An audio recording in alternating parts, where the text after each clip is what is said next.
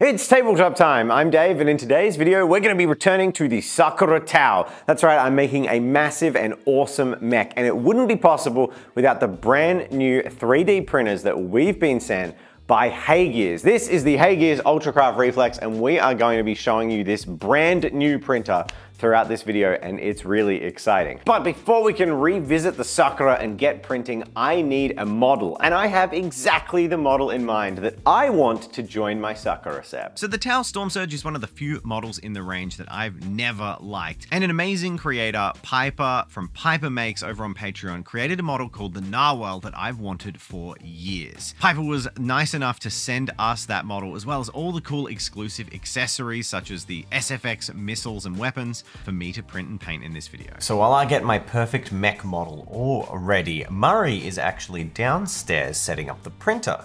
So let's see how he went. With Murray working on the setup of the printer, I could focus on the software. Haygears have an online hosted slicing software called Blueprint. Blueprint is completely integrated with your printer, allowing you to remotely check the status of your printer, temperature, any errors, or perhaps the resin level of the printer, as well as allowing you to remotely load up and start prints, which is super convenient. So I set up the first slices for this model, and if Murray's finished, I can go and start the first print. Right, now that the first slice of the model is put together and sent off to the printer, all that's left for me is to wait for the Ultracraft Reflex to do its magic.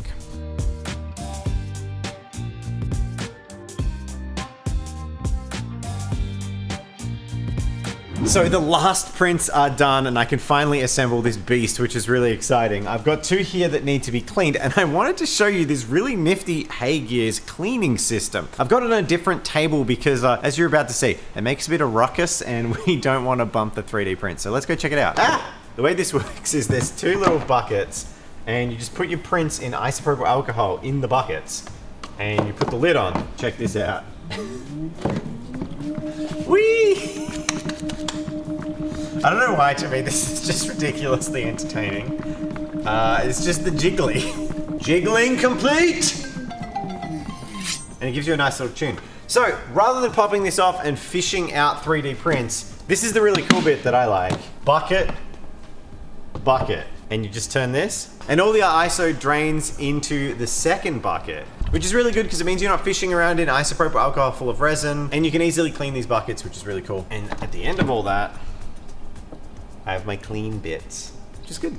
Awesome. Let's go make a Tau battle suit. Hiya! So as with all resin 3D prints, one of the first things you need to do after getting them off the print bed is remove all the supports. So I gave these a hot water bath, which just helps keep the resin nice and flexible, and it allows you to peel these supports off pretty easily. All right, so now all we have to do is do a post-cure of the resin, and Haygears have that covered with their curing machine. So we just pop the door open, and easy as that, chuck in our bits. Good to go. So you might have noticed our printer looks pretty fancy. That's because it is the brand new Haygears Ultracraft Reflex. The Ultracraft Reflex brings professional simplicity, ease of use, and style to the home printer workbench. With high precision hardware and image algorithms, the Reflex produces extremely accurate prints with a stable and consistent production quality. From the very start of this process, Haygears has you covered, with their own set of 3D printing tools that automate the whole process, from pre-processing to production and then post-processing. The machine can detect humidity, temperature, and resin levels. Some features that I personally fell in love with were the resin feeding and also the auto-leveling process. For the resin feeding, all you need to do is just stick the bottle in the top of the printer and it takes care of it from there. While when it comes to leveling, I don't even know what that is. The machine handles it all for you, dealing with leveling and zeroing so you don't have to do that between each print. And I have genuinely never had an easier time removing prints from the print bed than I have with the Haygears Ultracraft Reflex.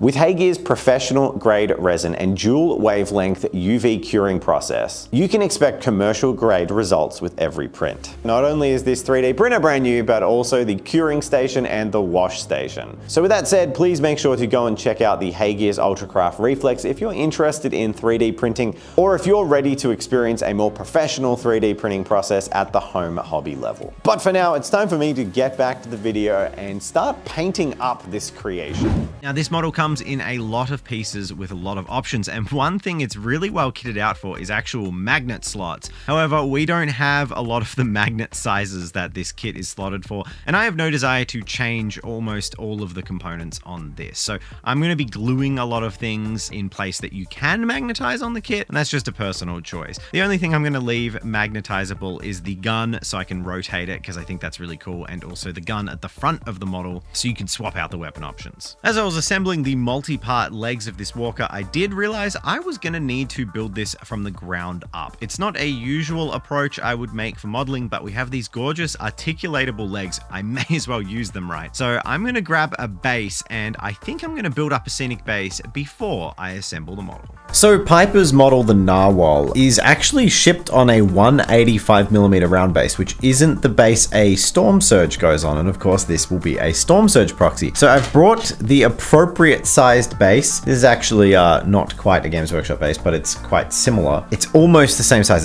It's like 2mm more narrow, so I'm gonna have to fix that. But this is gonna be an interesting challenge to mount this bigger model with a large footprint on a smaller base. So I'm probably gonna make some rocks protrude and build out the base and just do something interesting with it. Let's... Taking that 175mm flying base, I grabbed some large chunks of cork that I could use as rocks. We also have these resin rocks from Gamer's Grass that I glued all over the base, so we had a nice mix of large and small. I wanted to deliberately create an awkward piece of terrain, as I have a four-legged walker, and a really cool way to pose and showcase that would be to have all the legs standing on different elevations walking through this terrain. With the rocks glued into place, I came in with some Vallejo modeling compound. This is some earth texture, and I filled out the rest of the base, hiding the seams on the Gamer's Grass resin bases and allowing them to seamlessly become part of the environment, as well as helping to blend the cork into place.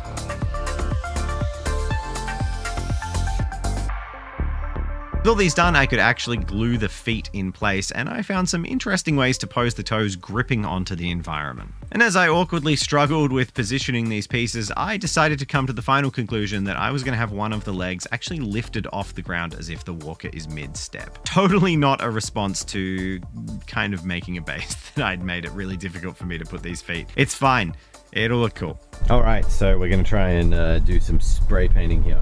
I realized I have Vallejo Grey and White, so I may as well just give it a shot. See how close I can get to my zenithaling on my armor just with spray paints, because if I can do that with 3 rattles, that's going to save so much time on my Sakura army. And then I just line highlight. I'll have to be very careful with the white application. I have a feeling I'm going to need to airbrush Stonewall Grey. Well, let's see how we go. Oh, that is an awful spattery last bit of can, isn't it?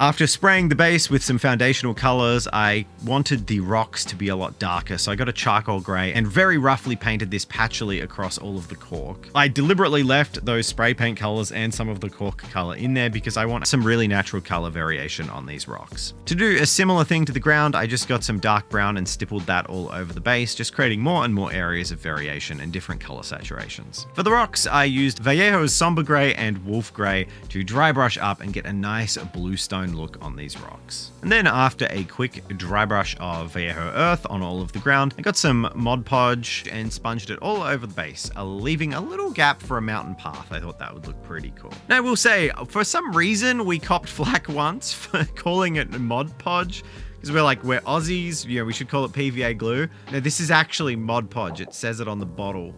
It's literally a bottle of Mod Podge. So for that one commenter, if that was you and you still watch our videos, I just want you to know, relax, buddy. It's okay. Everything's gonna be okay. That aside, we've got some Mod Podge all over this base, and we're going to flock it. So that means some grass flocks, a bit of static grass, a bit of green tuft from Woodland Scenics, and just a light salt-based sprinkle over this whole thing. With all of this delicately applied, I put that aside to dry. We're going to come back to this with laser cut plants and tufts, but for now, let's let that set, and we will move on to painting the narwhal. So painting my Sakura is a nice Battlefield standard paint job. I start with using Vallejo's Cold Grey and Stonewall Grey to create a blend from the darker color up to the lighter color. This covers all of the armor panels on what I call the external plating. To finish this part off, we just do a little line highlight of a mix of Stonewall and white, and this really makes everything pop, Citadel style. Yeah, you get the nice non-zenithal on every single panel. It really helps illuminate big panels like this. Murray's here. I'm here. Thanks, Murray. So at about this point, I actually got Murray and Jen's help, and we all as a team sat down and painted this model. And honestly, it was a highlight. It's been too long since we've all sat down and just jammed hobby together. It was great. Yeah, many hands make legs light work. I see what you did there. There is a lot of legs on this model. All of the mechanical parts of this model are painted black with a gray highlight. And then we have these nice accent colors. And this is for all the sort of Tau gyros and cogs that they have all over their machines. Yeah, the little metal bit bobs that they sort of all have, which sort of defy any sort of aesthetic reason. But yeah, they always seem to be painted a metallic color. They're important, right? They're sensors. I don't know. Someone will let us know exactly. So we paint them up using some nice red metallics from scale 75 with a little pink metallic highlight on the top. It's rather wonderful. And with the metallic and the white done, I can then come in and do a pin wash. We couldn't find the Agrax Earthshade, which is what I typically use, so we used Vallejo Smoky ink and some airbrush flow medium to get that sinking nicely into the recesses, and this did the trick perfectly. Yeah, no, worked well.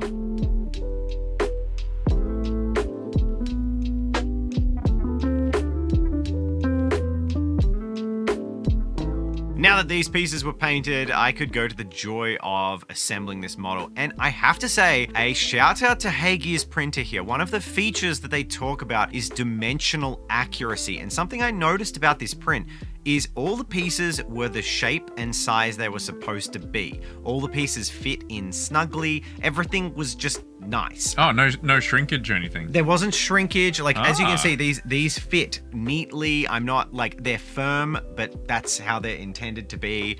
I didn't have to bend anything, warp anything, or break anything. They all just slotted together. I'm so used to like shrinking or warpage with 3D prints that it was a real pleasure to have that with this. Nice.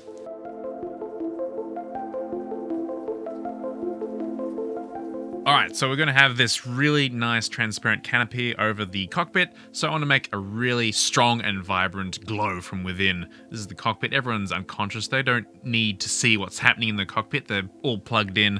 So I'm going to go for a strong OSL effect in here, using some contrast and then a little bit of highlighting. These two Tau women are drift compatible. It's a little Pacific Rim reference there for you. Solid.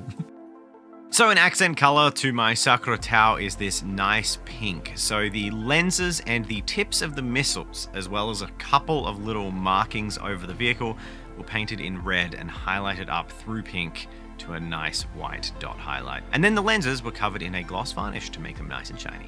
Yeah, you had this pink accent on like little bits of the armor of the other models, but here, going as the little missile heads, it really looks like little cherry blossom buds. It's kind of cool. The pink on most of my Tau Sakura actually is like the cloth string for their plated armor. So obviously this mechanical model didn't have that, so we had to find a different place. And I love your thought that the missiles are like the cherry blossom petals falling from the sky. That's really cool. They're going to blossom and they're going to make the Tau's day. Sorry, it's raining, so if this is really loud, hey, Australian winter, it rains all the time. I thought it would be really cool to print these in transparent resin, so I'm going to change the resin on this Hagear's printer. I'm going to print all those special effects in clear resin, but not only that, there's also a glass canopy, so we're going to be able to see into the cockpit of this model with the two pilots, and I've got some ideas for what to do with that later. But I've got to change the resin. Let's just see the process of doing that with this printer. You ready? Oh, you got to push it down more. Whoops. That's it. It's done. That'll now fill, and I can set the printer on. I'll come back in about 10 minutes when this is filled up, and we'll get going. The transparent print is done, and I'm super excited to see what the Hagear's has done. Historically, I've tried transparent resin printing before, and it's always a little bit hit and miss. So let's see. Whoa. That is like crystal clear. I'm gonna wash this up and we'll see how it comes up after it's all cleaned. I'm not sure that this is legal with 3D printing, but it's something I love about this printer is these little holes in the bed allow you to really easily and gently, without damaging anything, just find a spot to get the spatula in and you can, without even taking off the bed, super cleanly, obviously being delicate because you don't want to break your print, just remove your print from the print head. And then as long as nothing's failed, you can just kind of reprint if you're lazy like me. It's super easy to use, and not having to deal with re-leveling this build plate every time you take it off is amazing. You can take it off super easily. You just pop this up and it slides out. Not having to like play with screws and stuff is fantastic. But this is looking really crisp. Can't wait to wash it and see how it comes up. Time to wiggle.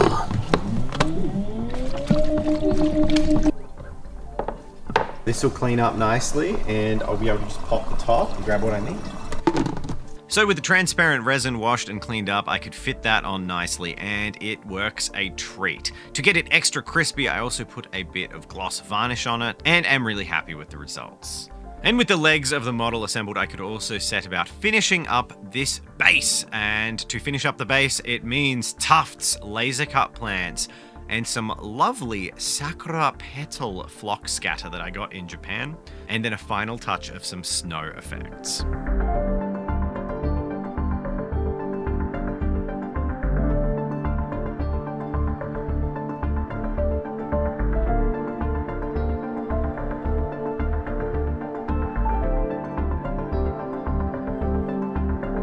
Painting transparent resin, there's a lot of techniques or different thoughts of what you could do. For mine, I wanted these to be nice blue Tau energy effects. So rather than going for the blooming bright reds with dark cloudy grays, I actually did a gentle gradient using acrylic inks, going with a smoky black down at the base and then blending through with some really nice aqua blues towards the tip of the missile. Now obviously with transparent resin, getting a strong color is difficult. So in the areas where the actual source of the energy blast would be, I painted those with acrylic paints. And I think this blend between acrylic painted areas and the transparent resin makes for a fantastic gradient and makes it feel really real. And with all these transparent resin effects done, I could glue them onto the model and we can check it out with our final reveals.